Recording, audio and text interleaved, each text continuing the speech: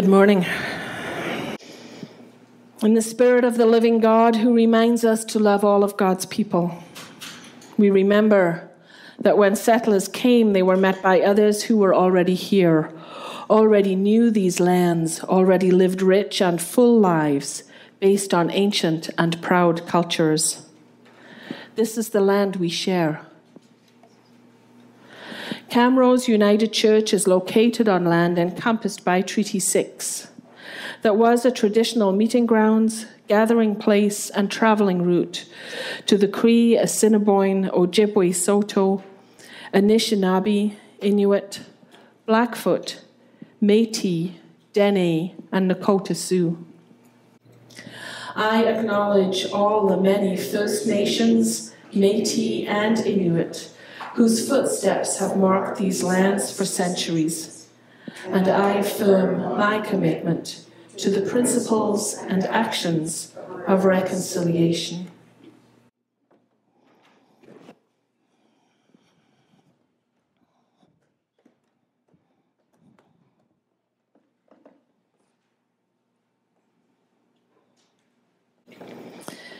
As we begin our worship today, we light the Christ candle.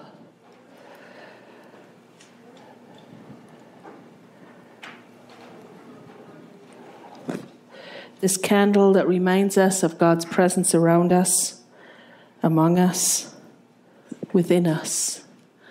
And I invite us to take a moment as we prepare to celebrate God's presence in our community.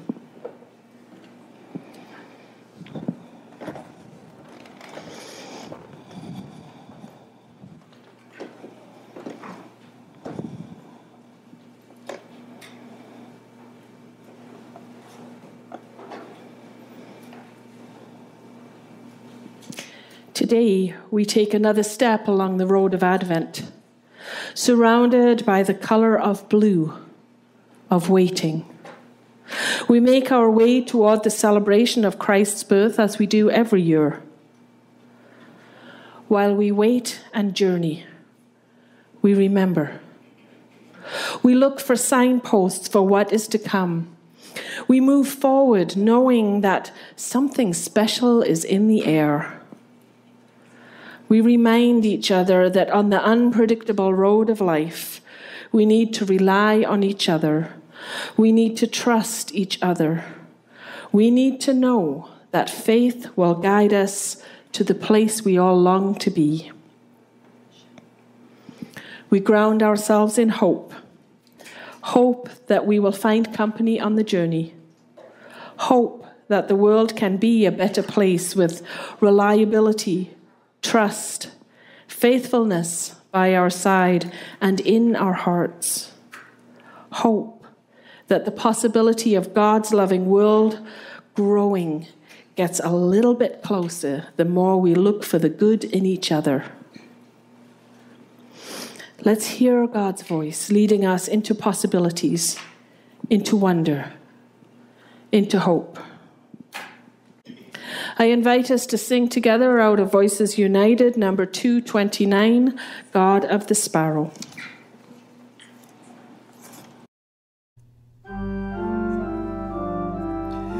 God of the sparrow, God of the whale, God of the swirling stars, how does the creature say, ah? say praise. God of the earthquake, God of the storm, God of the trumpet blast. How does the creature cry, woe? How does the creature cry, save? God of the rainbow, God of the cross, God of the empty grave. How does the creature say grace? How does the creature say thanks? God of the hungry, God of the sick, God of the prodigal, how does the creature say care? How does the creature say life? God of the neighbor, God of the foe, God of the pruning hook, how does the creature say love? How does the creature say peace? God of the ages, God near at hand, God of the loving heart, how do your children say joy? How do your children say home?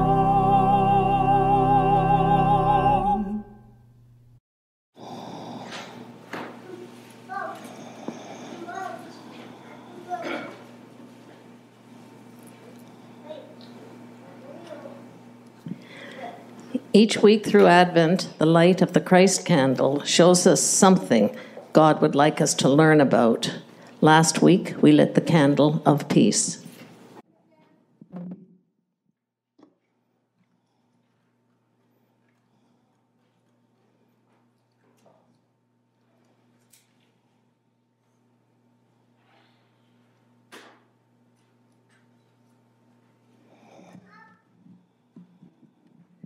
Today, Christ's light shows us hope.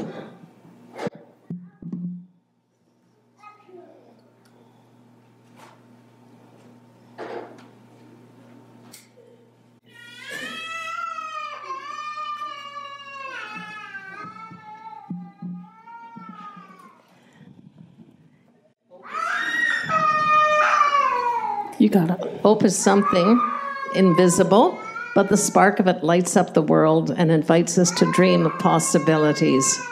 God asks us to be people who remember the lessons of the past, people who look to the future, people who work on achieving goodness, people who make the world a safe place. Hope calls out to us so that we may help it transform the world. I invite us to stay seated as we sing Hope is the Star.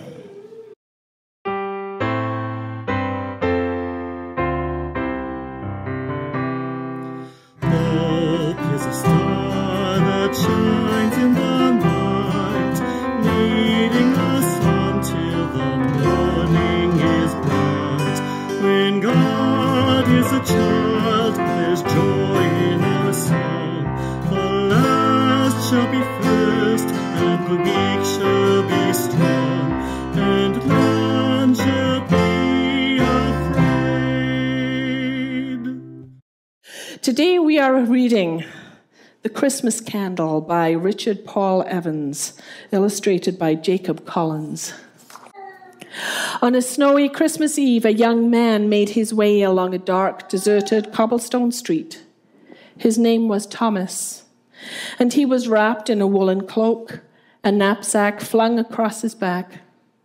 In his hand hung a tin candle lantern, and behind the lantern's glass panes sat the remains of a spent candle.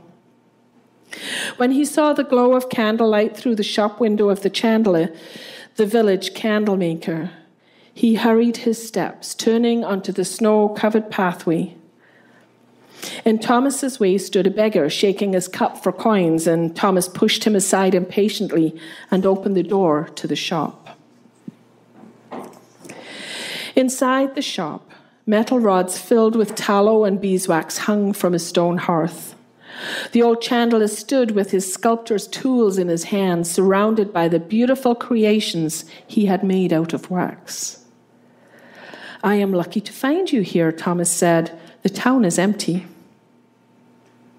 The old man gazed silently at Thomas as the young man glanced about at the rows of sculpted candles. There were sprites and fairies, angels with see-through wings, and fragile princesses in gowns as delicate as lace. They smelled of myrrh and frankincense and meadow flowers. "You are a foolish old man," Thomas said. "You spend hours making beautiful things that devour themselves. How long before the flame melts an angel into an ugly clump of wax?" He pointed to a row of simpler candles. "I only need light. I will take one of those." The chandler looked steadily at Thomas. "The Christmas candles are of no good to you." Thomas was startled by the stern response, but he laughed. "It would do me much good not to stumble in the dark. Are you playing me, old man? I will not pay more for your candle than it is worth." "It is only 4 coppers, but you may find it costly." The old man's words were strangely serious. "I have money. Give me the candle," Thomas shouted. "It is late and my family is waiting for me. I need illumination to find my way." "Then it is illumination you desire?" the chandler asked softly. "That's what I need," Thomas replied. The candlemaker nodded slowly. "So you do." He took a candle, dipped it over a flame, and then placed it inside the lantern's tin frame. Thomas dropped some coins on the counter and walked to the door. The old man's lips pursed in an odd, amused smile. "Merry Christmas, my brother," he said. The farewell surprised Thomas. "To you as well," he stammered, and he hastily stepped out into the darkness, the lantern lighting the road ahead. Thomas had travelled only a short distance when a shadow emerged from an alleyway. "A robber," he thought fearfully, and he held out his lantern. "Who's there?" he called. Then, in the light of the candle, he saw it was only a frail woman huddled against the cold. "Sir," cried the woman, "a pence, please." His eyes narrowed in contempt at the beggar, and then, as he looked at her more closely, he gasped. He knew the face well. It was his own mother. "Mother, what is this prank? Why do you greet me as a beggar?" The woman stared at him. "Just a happens, sir." "Why are you here?" "Where are my brothers, my sister?" Thomas asked. He reached out to her, but she pulled away. "Mother, how peculiar you act. You will catch a chill. Here, take my cloak." He removed it and held it out to her. Cautiously, the woman came forward, then snatched the coat and retreated into the shadows. But as she moved from the lantern's light, her appearance changed, and she was not his mother, but a beggar indeed. With Thomas's cloak in hand, she disappeared into the darkness. "A strange trick," he said to himself. He wrapped his arms around his chest, wishing he had kept his cloak. "It is I who will catch a chill." Thomas walked on, quickening his pace against the frigid air. As he passed beneath the awning of a darkened inn, the candle revealed another form lying in the gutter. He held out the candle and again gasped. "Has the universe gone mad? Elon, my brother, are you sick?" He set the lantern down and pulled his brother's limp arm around his shoulder, struggling to lift him. "Elon, I cannot carry you." He pounded on the inn's door, which was opened by a grim-faced woman. "My brother is sick, and I fear he will freeze before I can come back for him. May I bring him inside?" "For the price of a night," she cackled. "A shilling." "A shilling?"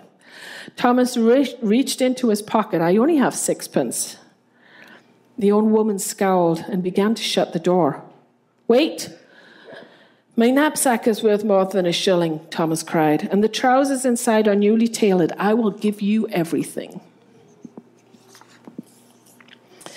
The old innkeeper looked at the bundle and reached out a fat hand. Thomas flung his knapsack from his back and handed it to her with the last of his money, and she opened the door. "Bring him in." Leaving the lantern on the curb, Thomas dragged the man into the inn's foyer, and as he gently laid him on the wooden floor, he suddenly saw that the man's face, like the beggar's, had changed. "So, it is your brother who lay in my gutter," croaked the woman. Thomas gasped at the man. "He is not my brother." "You are mad," the woman muttered, and she showed him out the door. Outside, Thomas picked up his lantern. He looked into its glass panes. "There is something strange about your light," he whispered. Thomas had just glimpsed the bright lights of home when he came across a little girl shivering out in the cold. "Have you anything to eat, sir?" she asked in a faint voice. Thomas felt a stir in his chest. This child was so tiny, no bigger than his sister, and suddenly he pulled the lantern away. He wouldn't shine it in her face. He could guess its trick. And what could he do for this poor waif? He had no food, no money left to give. "I have nothing," Thomas murmured as he left her, willing himself not to turn around. Penniless and cold, Thomas nudged onward, hardly glancing at the familiar houses of his childhood. His own home was dressed for the season, and music and laughter came from inside. As he entered the foyer, his mother greeted him with great excitement. "Thomas," she exclaimed, "you have arrived."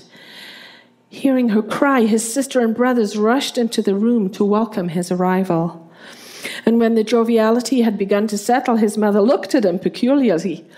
"Thomas, where is your cloak?" "Yes," said his brother Elin. "Why have you no pack?" Thomas gazed solemnly into their bewildered faces. I gave everything away," he said. "To whom?" his mother asked, puzzled. Thomas looked down at the waning Christmas candle. The old man spoke the truth. "You are costly." A smile of understanding slowly spread across his face, but of great worth. "What's the riddle? What's the old man?" "He's a wise man who sculpts candles," Thomas replied as he gazed at the face of his sister, and just then in his mind, her bright face became the woeful, hungry face of the poor child in the cold. And Thomas looked at the sumptuous banquet laid out on the table, and he turned to the door. "Thomas, where are you going?" his sister asked. "I must see about another member of our family," he said. And as he left the warm, fragrant house for the cold night, Thomas's heart was warm with joy. For that Christmas Eve, a lesson was learned and taken to heart. If we will see things as they truly are, we will find that all, from great to small, belong to one family. And this truth, known from the beginning of time, is perhaps best seen in the joyous illumination of Christmas.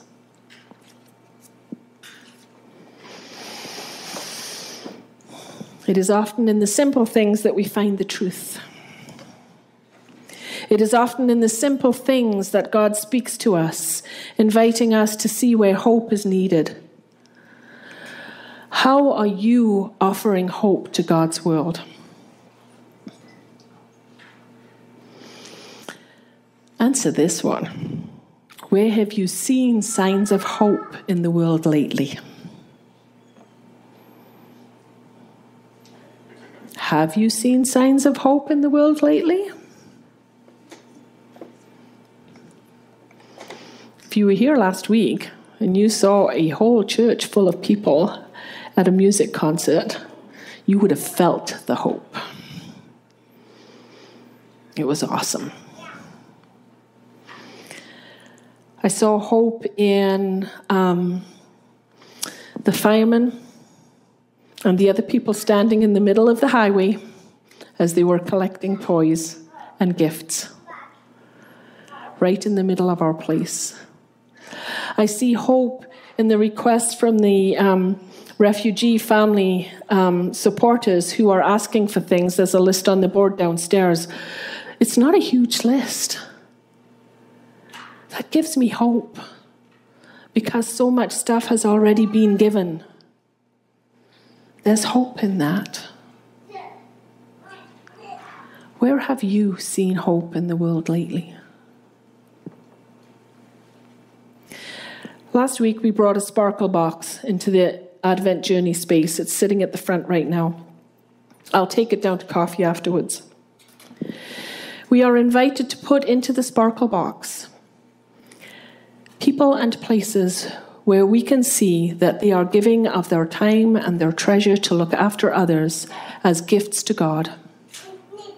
These are our gifts to the Christ child. Where are we seeing our faith come alive in the world? You can add here. We'll take it downstairs. There'll be stuff there. The children's families are all getting sparkle boxes too, and so we're inviting them to take a look to see where they see good stuff happening.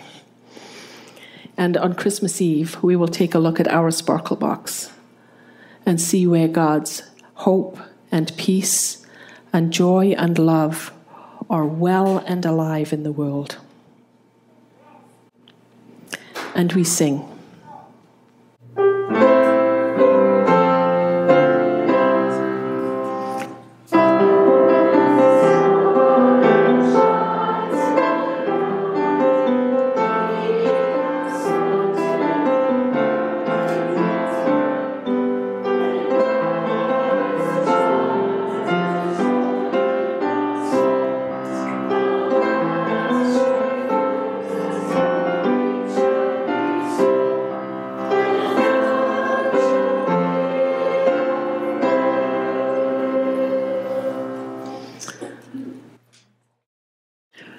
Our first reading today is from the book of Isaiah, chapter 11, verses 1 to 10, from the easy-to-read version.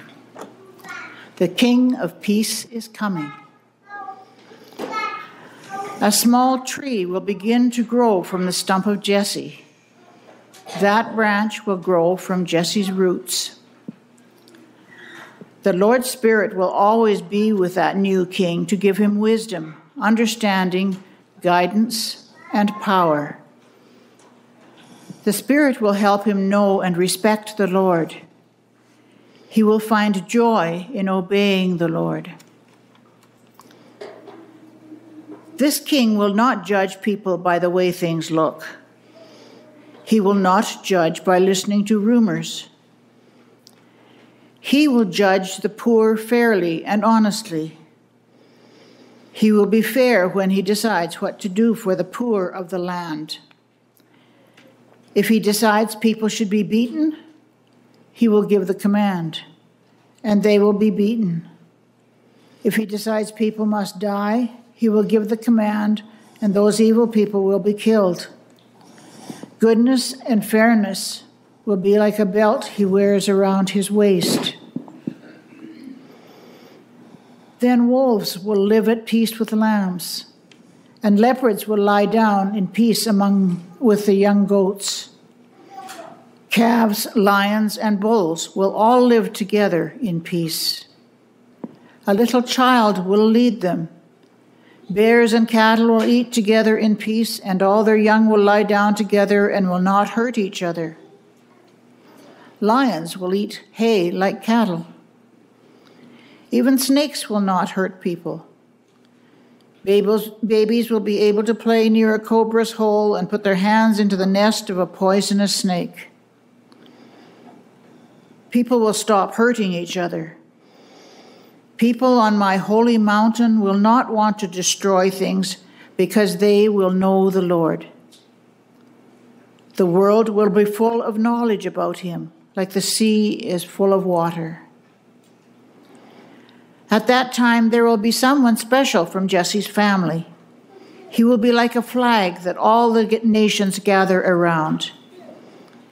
The nations will come to him and ask him what they should do, and the place where he is will be filled with glory.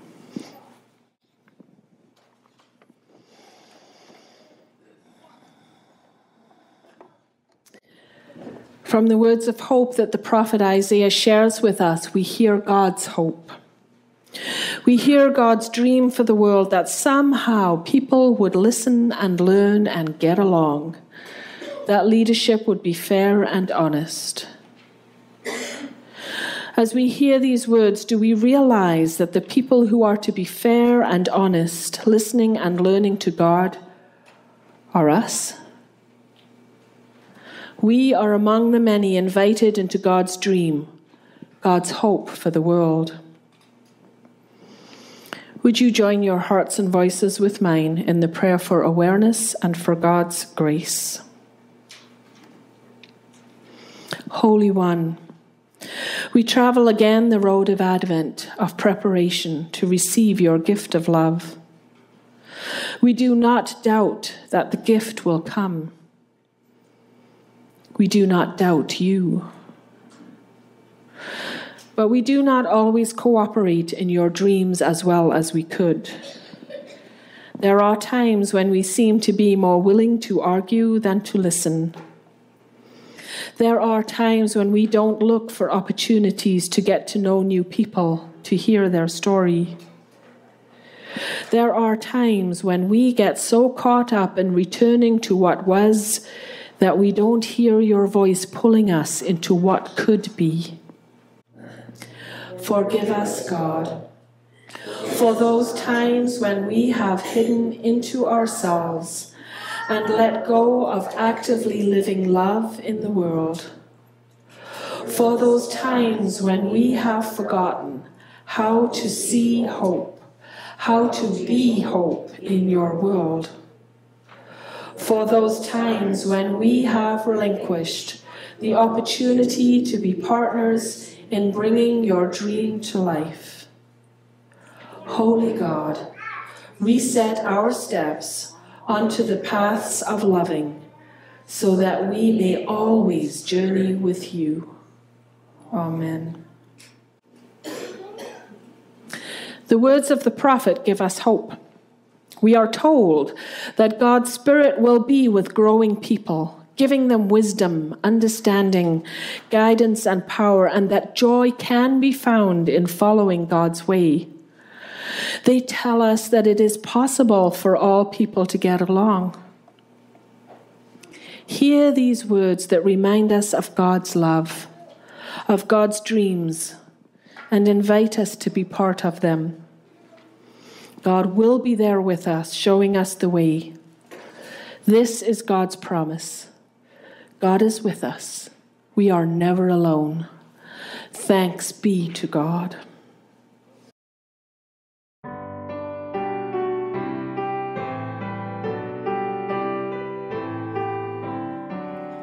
Just when we truly needed peace, when our hearts were lost and forlorn,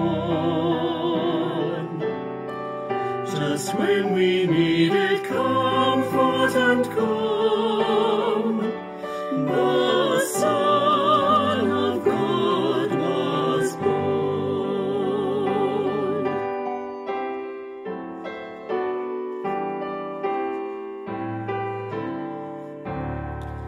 Just when we truly needed hope, when our hearts were weary and worn, just when we needed a light in the dark, the Son of God was born. Just when we needed a song to sing, just when we needed a sign,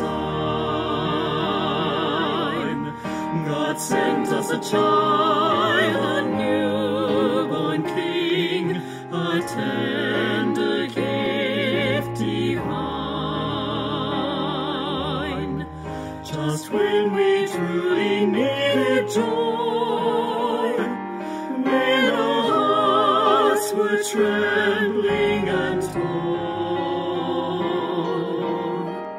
just when we needed to see a new star.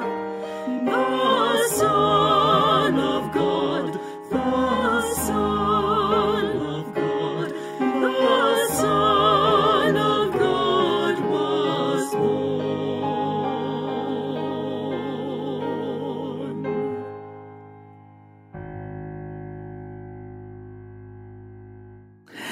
Our gospel reading today is from the book of Matthew, chapter 3, verses 1 to 12. Once again, the easy-to-read version.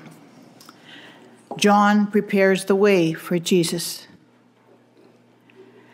When it was the right time, John the Baptizer began telling people a message from God. This was out in the desert area of Judea.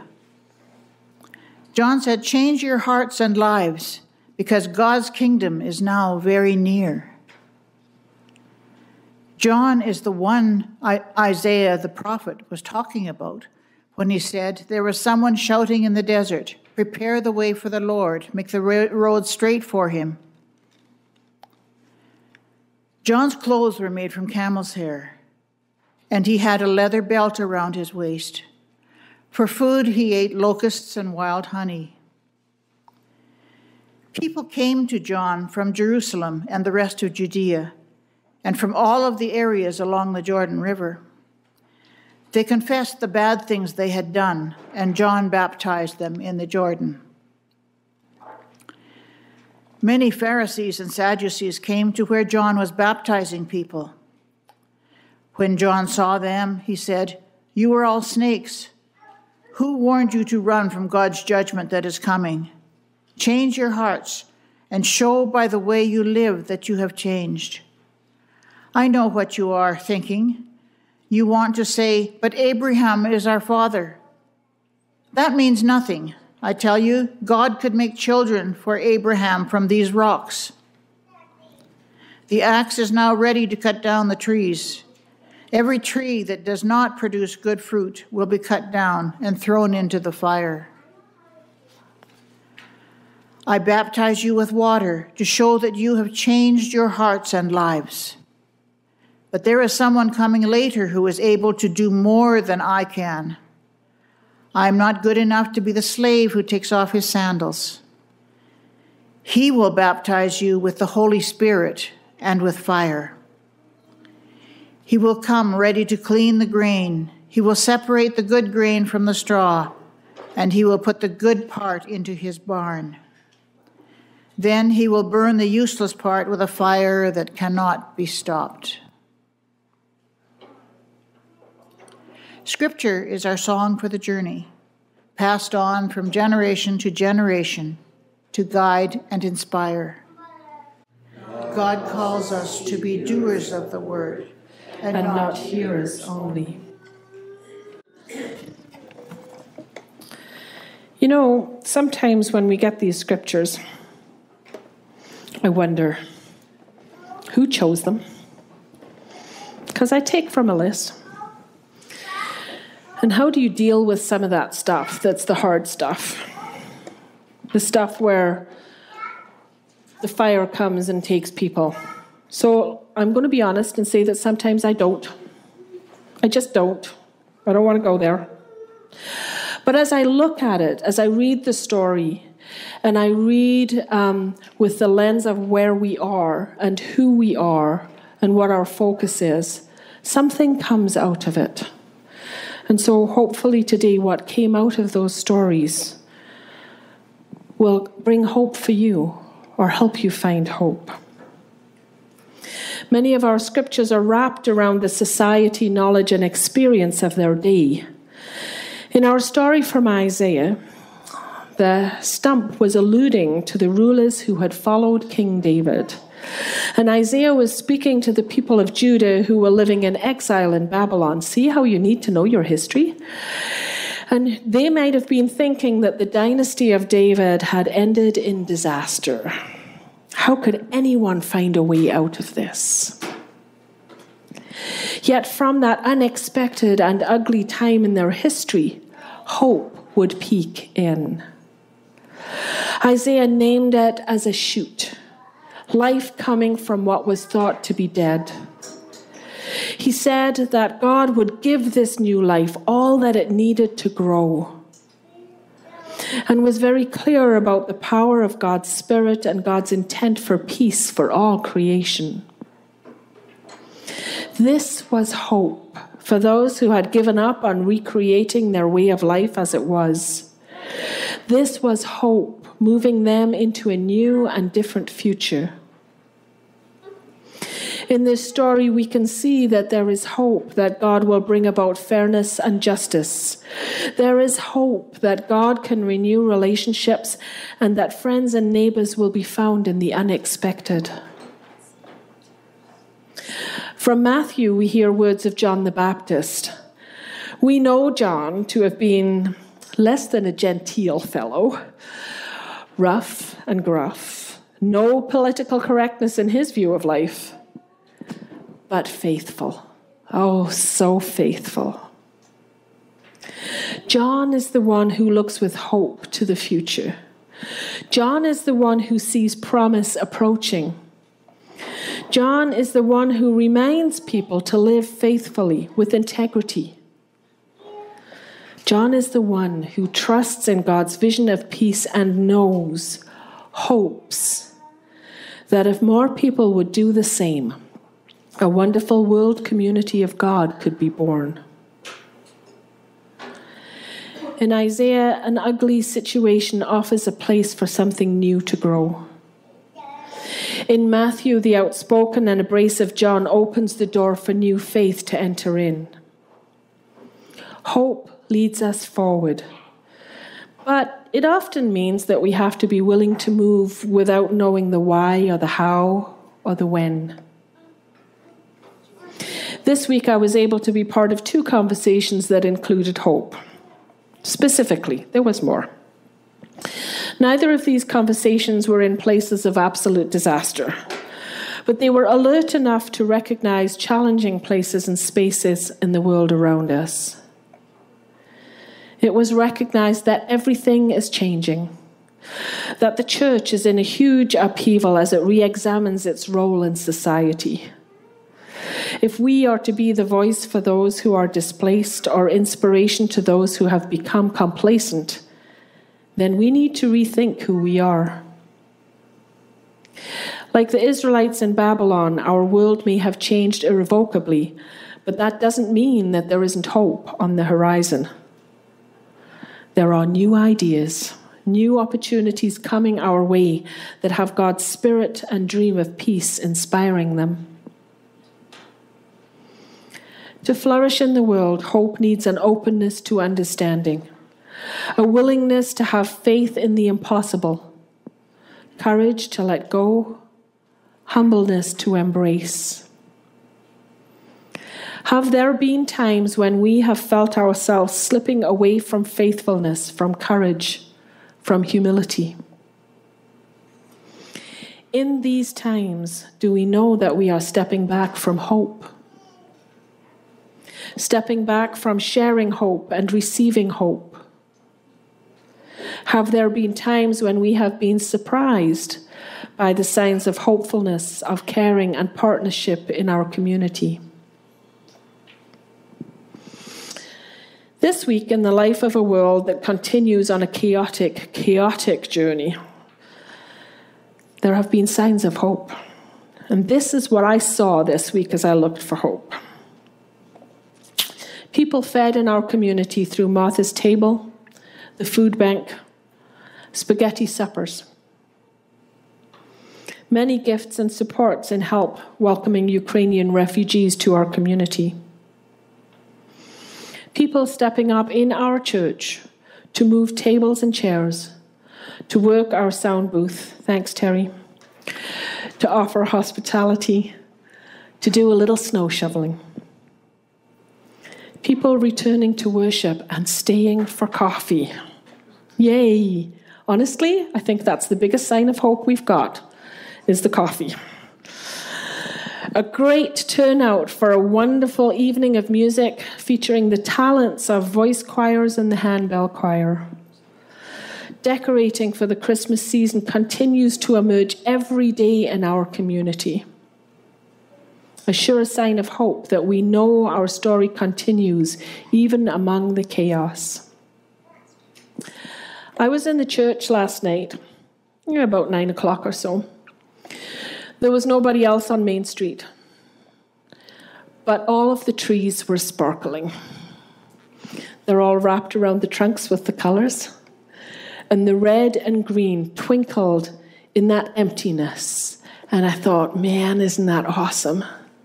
Isn't that beautiful?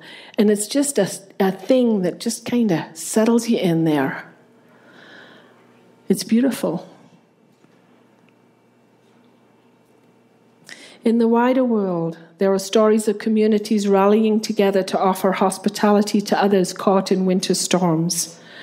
There was a story of a child born in a car, and a stranger stopped to help. Stories of church buildings being repurposed to house the homeless. Each one of us can be a carrier of hope in the world.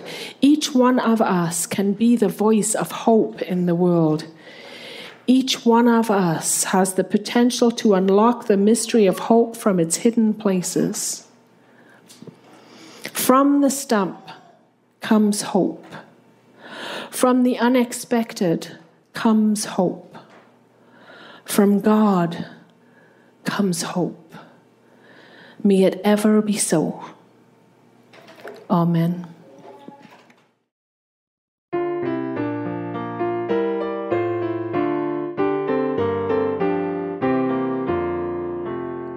In the bulb there is a flower, in the seed an apple tree, in cocoons a hidden promise, butterflies will soon be free. In the cold and snow of winter, there's a spring that waits to be unrevealed until its season, something God alone can see. There's a song in every silence, seeking word and melody. There's a dawn in every darkness, bringing hope to you and me.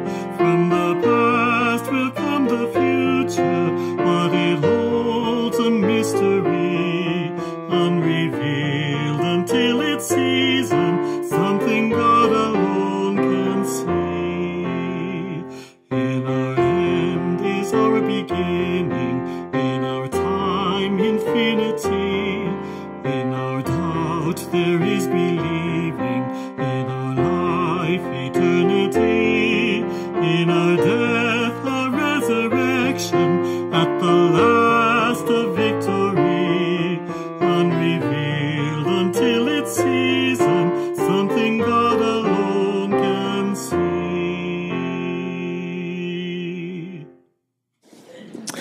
I want to share with you a story of hope. And specifically, I want to talk to you a little bit about the United Church of Canada. There are many people who look into our chaotic world and wonder how we will survive. There are many places, the church included, that now need to reimagine what they offer to the world and how they offer that to the world as they respond to changing needs and circumstances.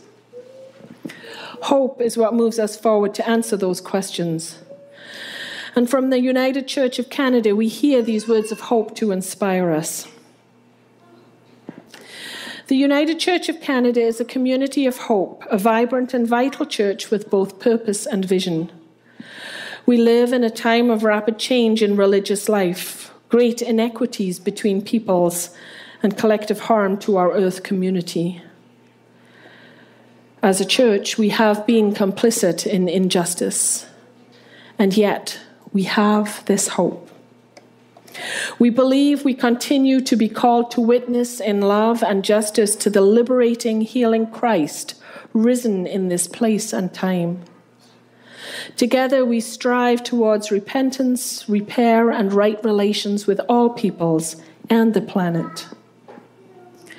Our call and vision statement speaks to how we boldly embody the Christian story in this time, filled with the certainty of resurrection and hope for new life. living purposefully into this call and vision anticipates becoming what Dr. Martin Luther King Jr. and others called the beloved community, the ever-inbreaking, ever-transforming, ever-reconciling realm of God realized in our time. The United Church of Canada call reflects the core of our purpose, sharing who we seek to be in such a time as this, which is a quote from Esther. The call is, and you've seen this in your bulletin and you've heard it a few times, deep spirituality, bold discipleship, daring justice. The United Church of Canada vision reflects what the church aspires to be over a 5 to 10 year span. This is what we are hoping we will look like as a united church 10 years from now. Called by God as disciples of Jesus, the United Church of Canada seeks to be a bold, connected, evolving church of diverse, courageous, hope-filled communities, united in deep spirituality, inspiring worship, and daring justice. These words of hope, inspired by faithful witness in many times and places, can be our guidelines to being God's witness, work, and word in the world. We can do this. God knows we can. We are called to offer hope to God's world. And a part of the hope that we offer are the offerings that we give whenever we can. We do not pass around the plate anymore. We have many people who offer us support in our church through pre-authorized remittances. But we also have people who like to put their money in the plate. And so they are at the door and will be collected afterwards. Please remind yourself that you do not have to pay for God's love.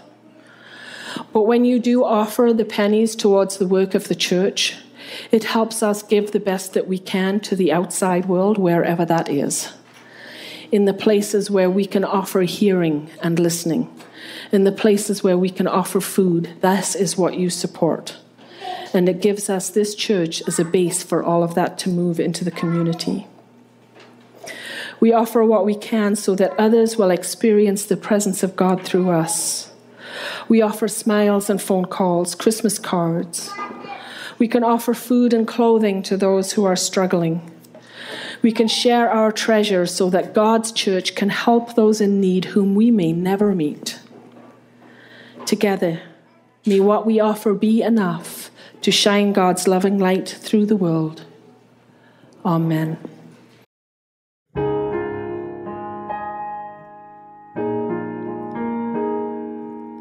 Light is kindled in the darkness when our hope seems most absurd.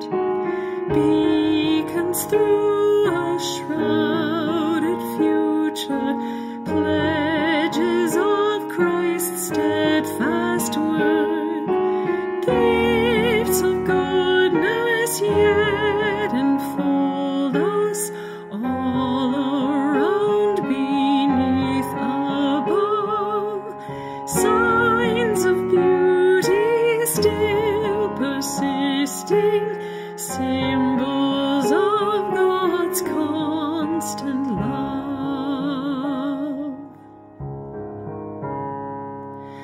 Though the wrong appears victorious, violence, prejudice, and pride, hope still rises from the wreckage. Joy and grief stand side by side. We will feel both pain and promise, terror, sting, and love's new birth, as we walk in light and shadow on God's blessed and bleeding earth. Raise your candle in the darkness, though the wick of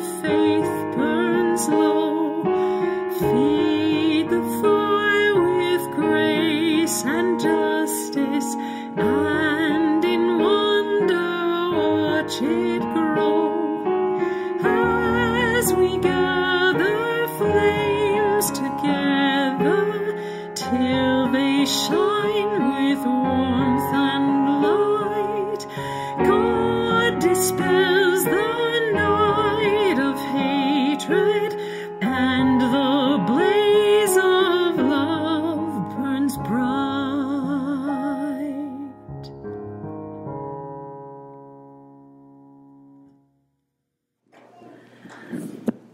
At this table where God hosts us with love, every child of God is welcome here. God created us. God knows us. God invites us to be part of a family, and we continue our Advent journey together as family in different times and places on our way. Some of us are sitting in our homes. Some of us are gathered in our worship space. All of us, whoever we are and wherever we are with God. In this sacramental meal we share together, our souls are blessed by hope and the love of God found in the simple things of life. The Lord be with you. And also with you. Lift up your hearts. We lift them up to the Lord. Let us give thanks to our God. When we gather at God's table, either individually or one-on-one with God or with our siblings in God's family, we pause to remember all that God has done and all that God is doing right now. It is here we give thanks for all that lives and breathes. We give thanks even for endings that create space for newness and wonder to come. We give thanks for all the ways in which God introduces compassion and connection into our world, and for every time we are reminded that God finds a way out of no way. We give thanks for our Creator and the endless work of redemption and renewal that builds us and holds us together. We give thanks for Jesus and the path of love and learning he invites us onto every day. We give thanks for the Spirit, whose presence guides us and bonds us in deeper communion. We give thanks to you, O God. Amen.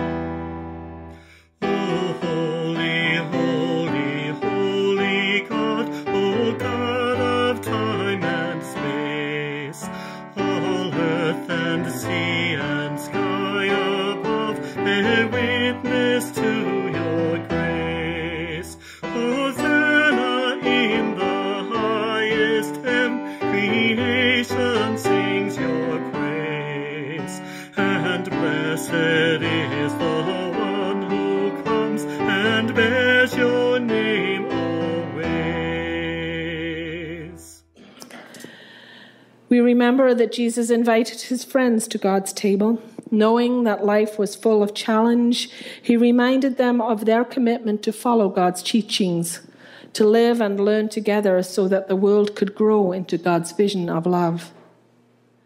Through his words and actions, Jesus offered God's hope to all people.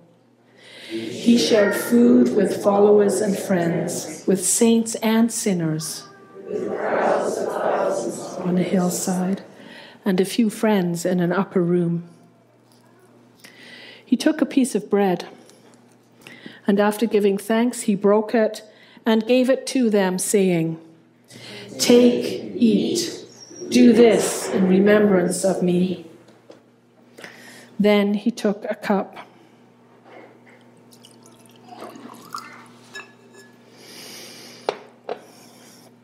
And after giving thanks, he passed it among them, saying, "Drink this, do this in remembrance of me."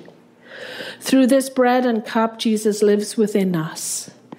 In our words and actions, Jesus lives among us. Let us pray. Eternal God, you invite us to your table, and we remember that your table is so large that it has room for the whole earth. We remember that the church has a purpose: to nurture faith and comfort hearts, to share gifts for the good of all, to resist forces that exploit and marginalize, to be fierce love in the face of violence, to defend all human dignity, loving the world as you do, as Jesus taught us. May our actions be earth's healing. Amen.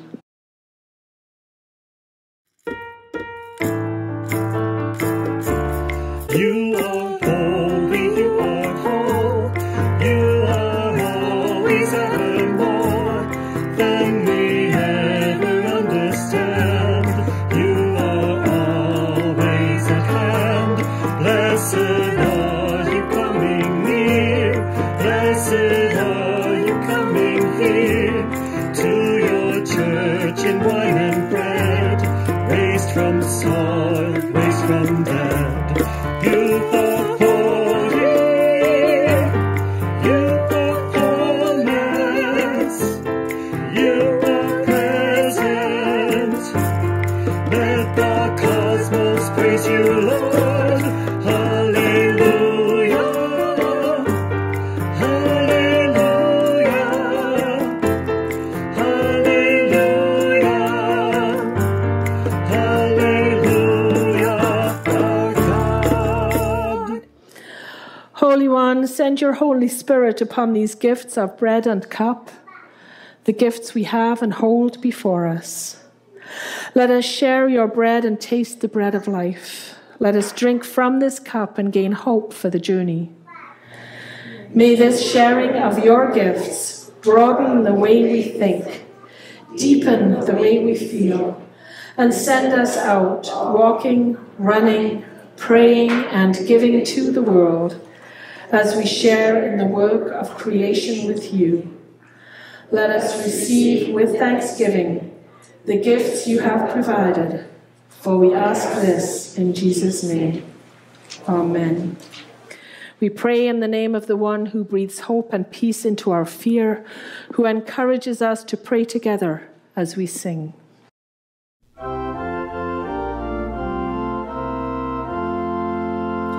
Our Father who art in heaven, hallowed be thy name.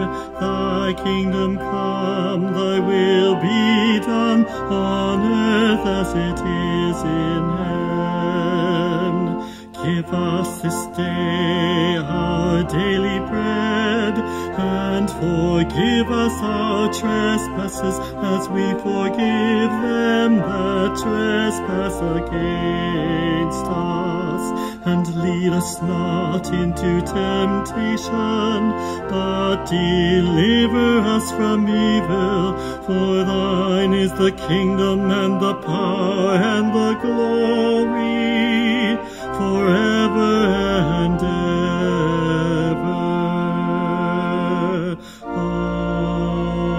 Amen.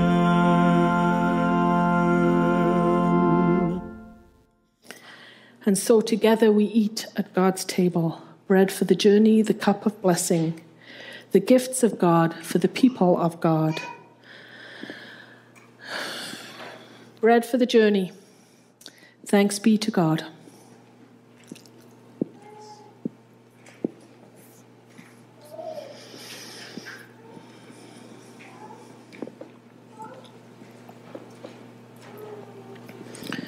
The cup and gift of blessing. Thanks be to God.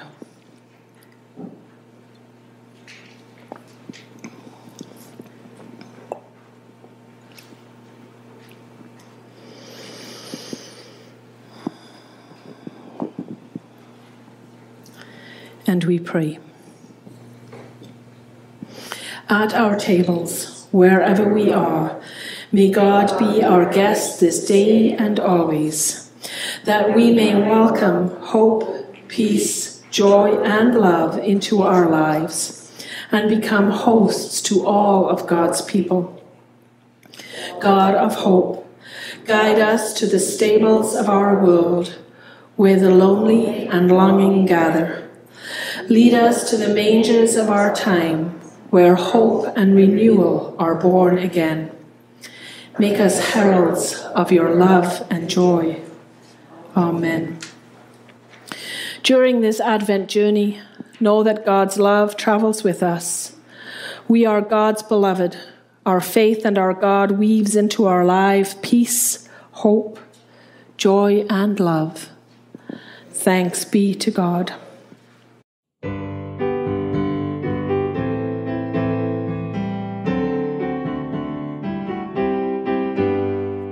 May the God of hope go with us every day, filling all our lives with love and joy and peace. May the God of justice lead us on our way, bringing light and hope to every land and race. Praying, let us work for peace, singing, share our joy with all, working for a world that's new. Faithful when we hear Christ call. May the God of healing free the earth from fear, freeing us for peace both treasured and pursued. May the God of love keep our commitment clear, through a world restored to human life renewed. Praying, let us work for peace, singing, share our joy with all, working for a world that's new, faithful when we hear Christ call. This is the light of Christ that is shining into all of the corners of the earth, showing us where we are and where we are meant to be. The Spirit of God.